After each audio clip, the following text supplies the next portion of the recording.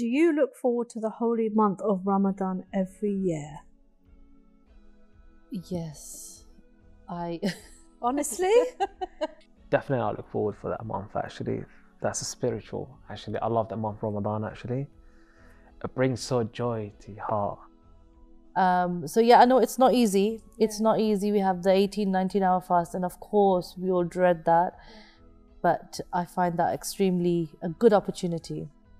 Yeah, not eating is so hard, but I just love sitting with my family all the time. Like, it's like, because we're so busy, it's like we never get time to like sit down, and my mum makes the most beautiful feast. So it's like I never get food throughout the whole year, and this is the only time of the year I get food. I've never been invited for that. You've always been invited, you just never come. I'm not spending money on the Ramadan.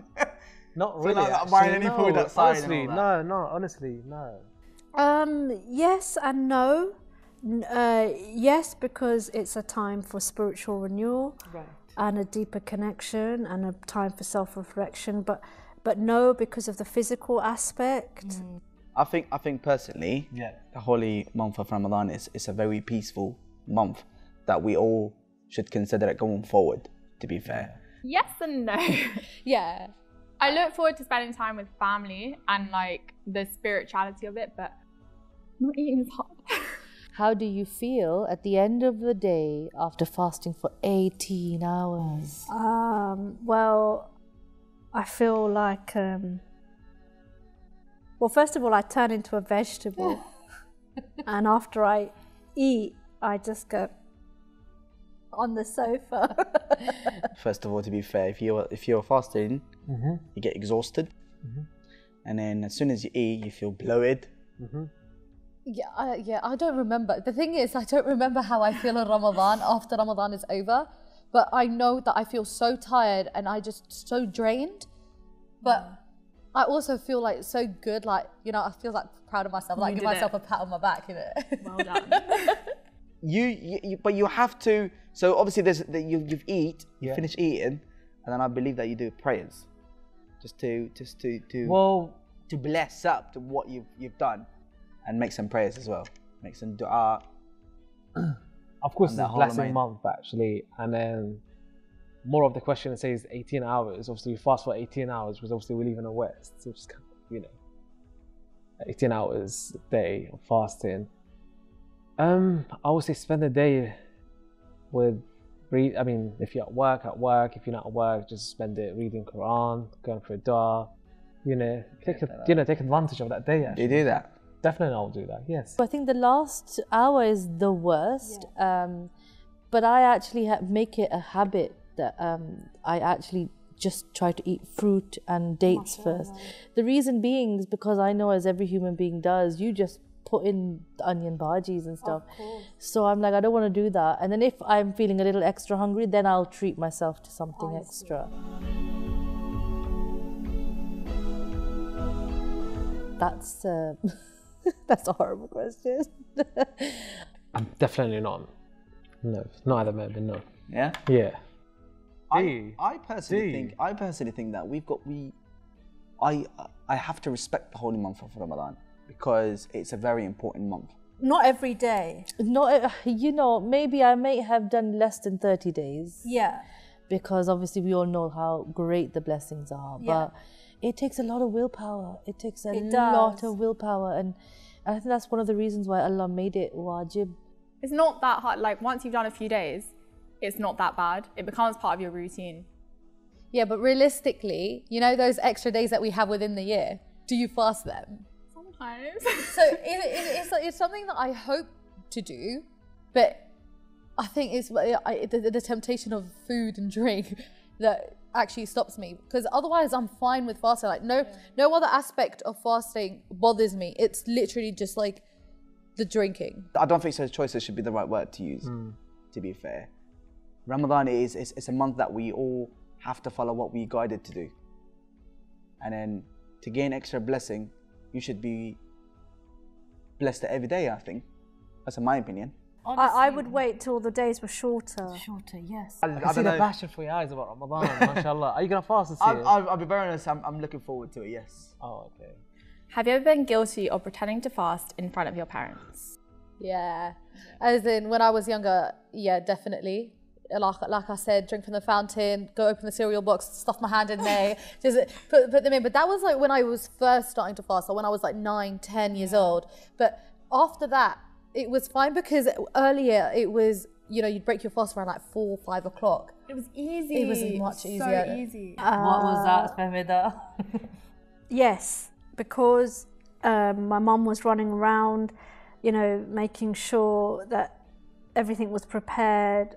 I'd sort of rock up with the kids who had run me ragged the whole day. So busy mum.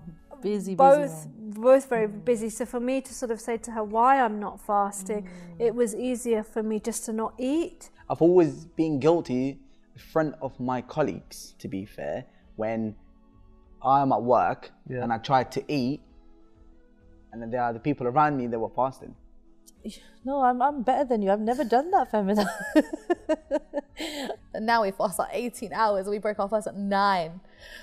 I'm really worried for summer. So I wasn't lying and saying, Mummy, I'm fasting. Right. And I wasn't saying, Mummy, I'm not fasting. I just left it as it was. There were no questions, no No. answers, and understood. Don't ask, don't tell sort of thing. However, in front of my parents, no. Well, I felt guilty actually. Because I was very open and honest with him. So my family is different to compare to my friends. Because if I do it in front of my friends, they're going to be like saying, oh, you know. So what's the point? No, but why can't with you your family is understandable because they know you why you're not fasting and that. But in But front you of should your be friends, honest between friends. yeah, but at work is different. The people surrounding you, they're going to be thinking of you differently. So they might say, you know, oh, Madhad, why are you not fasting? They give you lecture and all that and etc. And I just don't like it. I felt under pressure. I have felt, yes, it's when there'd been a lot, like a gathering. Yeah. I've often felt, yeah, but no, never been forced. No. If I told my mum, listen, I can't, she would just be like, yeah, well. Yes, I was actually. At some point when I was young, I used to fast from 9 in the morning to 12. So was actually someone on top of you saying, you have to fast? Yeah, let me finish my story first. No, yeah, the thing is, my parents, they never been like, no, you have to fast.